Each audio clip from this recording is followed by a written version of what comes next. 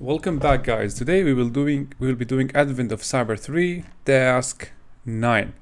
So I think most of you know Advent of Cyber 3. There are many walkthroughs on YouTube about this event, and most of you know that this event actually lays down every day you have one task to teach you one aspect of cybersecurity for beginners, of course.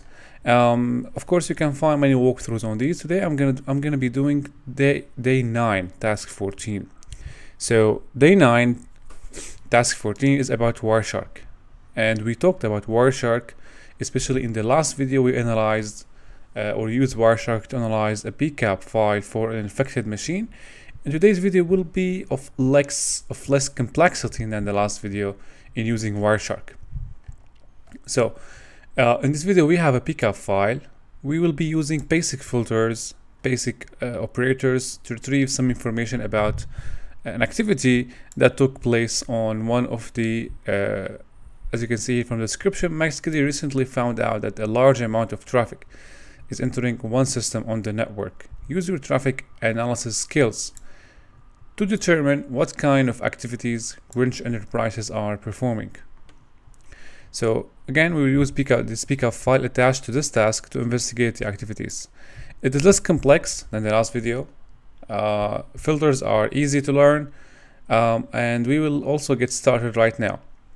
So make sure you have the machine deployed and open the Wireshark file in the attacking machine. So let's now answer the first question. In the HTTP number 1 get requests section, which directory is found on the web server?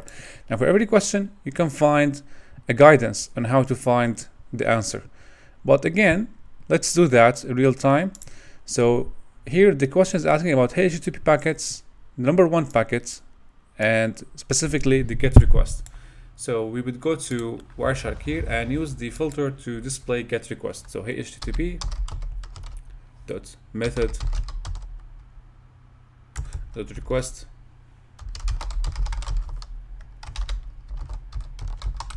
equal get. So now we have narrowed down the packets to only include the packets that contain GET requests. Now, highlighting the first packet, we can see the source, destination, protocol, the length of the packet, and the information about the request. So the request here, in this case, it retrieves /login on this destination. So what the question is asking, which directory is found on the web server, so we can know it is login. So type now login.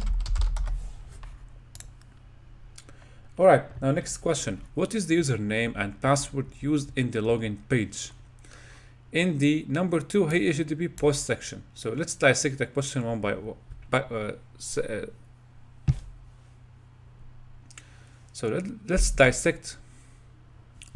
Let's dissect the question piece by piece. First, we have the filter for post requests. Look at the packet number 2 and find the username and password used in the login page. And this is expected actually to find plain text credentials in the packets, since here the protocol uses HTTP, no encryption used. Now, in the filter here, all we have to do is to change from get to post. So upon changing that, we got a total of 5 packets. Looking at packet number 2, we see there is a request from this IP to this IP to retrieve the login page located at /login/login.php. And it is post request, which means data is being sent from the source to the destination. Now we can retrieve the credentials actually by looking at the packet header in this section. So by expanding HTML form URL encoded, we can see password, and we can see the submit, and we can see the username. So by expanding this section in the packet header section, we can see the login information. So in this case, it's username as MaxKitty. We can copy that. So username, and the password is here, Christmas 2021 !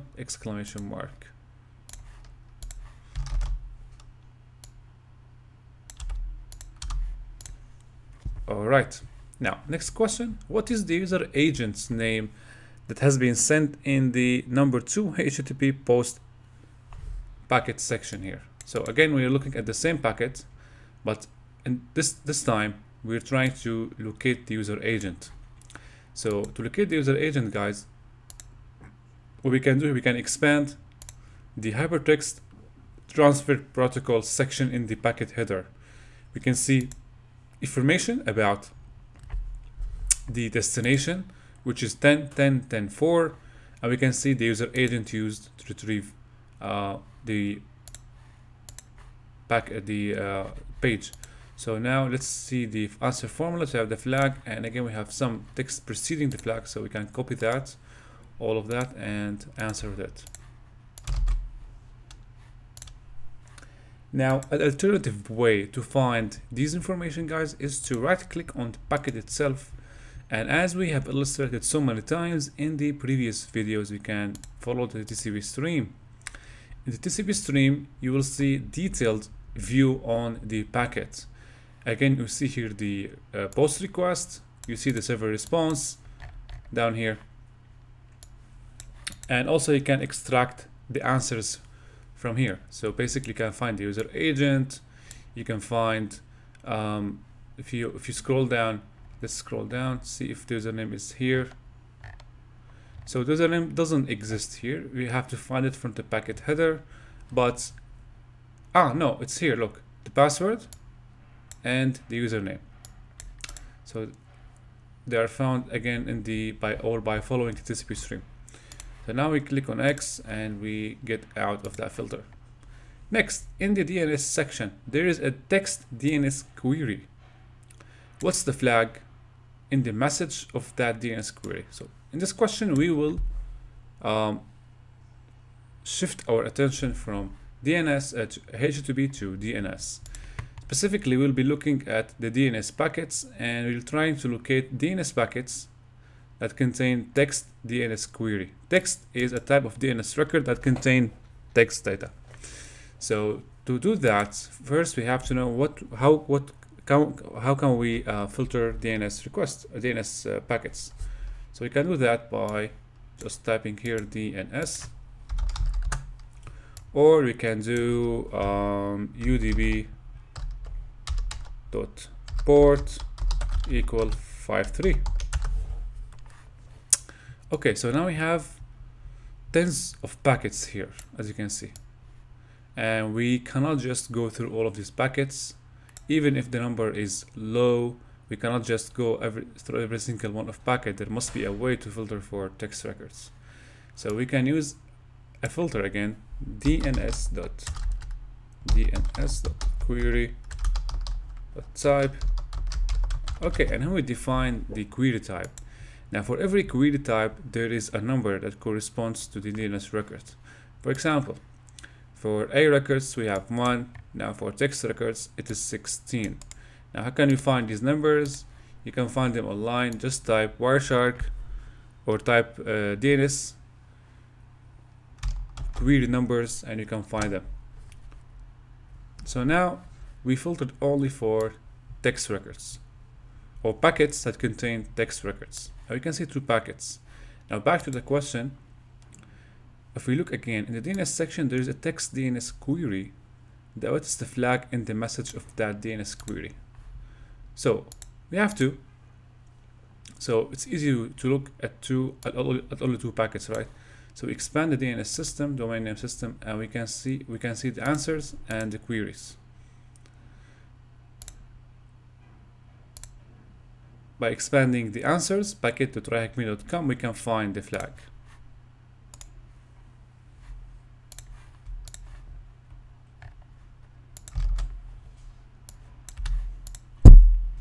Okay, now in the FTP section, what is the FTP login password?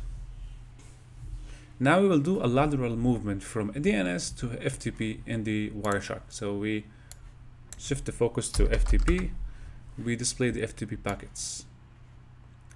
Again, we have little number of packets, few packets here, so it's easy to go through every one of them. And of course, don't forget that FTP is a protocol that transfers data in plain text. That's why you will be able to see details about the packet itself. So what is the FTP login password? Now we can take a look at the info column and we can see what's happening, actually what was happening when the packets were being exchanged. So we see now username TryHackFTP, and now the person or the IP address here, the owner of the IP address, tried to put the password, and you can see here the password is TryHackMe3 or TryHackM3. We can highlight the packets, go to the packet header section, expand the file transfer protocol, and you can see the pass itself, request command, pass, request argument, which is the password itself, value.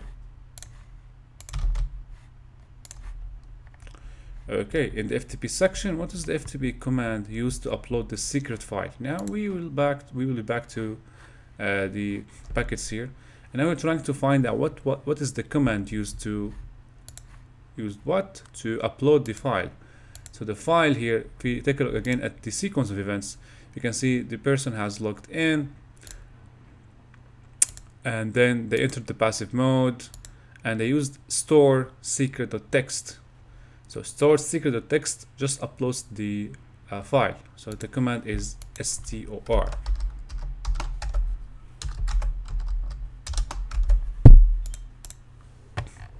And to the last one, in the FTP section, what is the content of the secret file? Now again, at the same packet, we can just go to the packet header and see if we can find something about that file. So the packet header, there is nothing here. So I'm gonna right click and follow the TCP stream.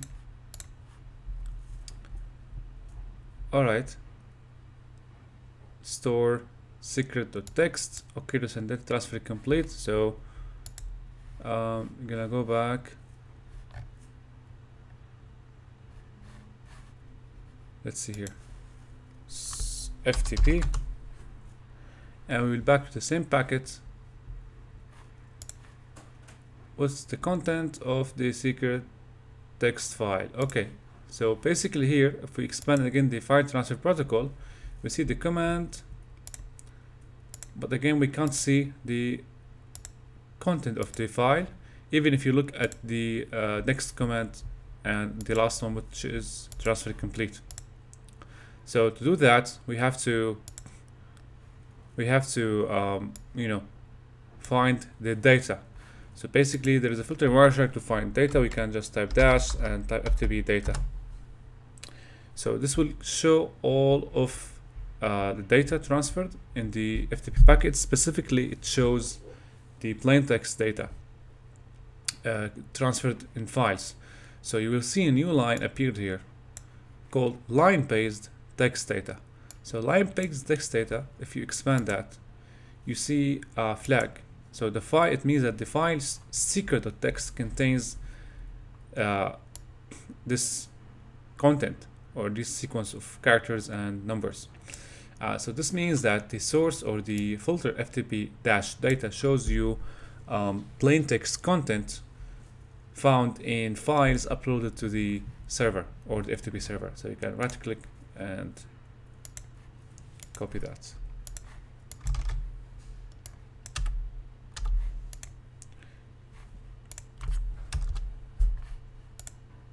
So that was the answer. I hope you guys liked the video. It is, if you are a fan of reading, you can go through the readings, but I tried to summarize all of that in a small video about basic Wireshark filters. So that was it, and see you in the next video.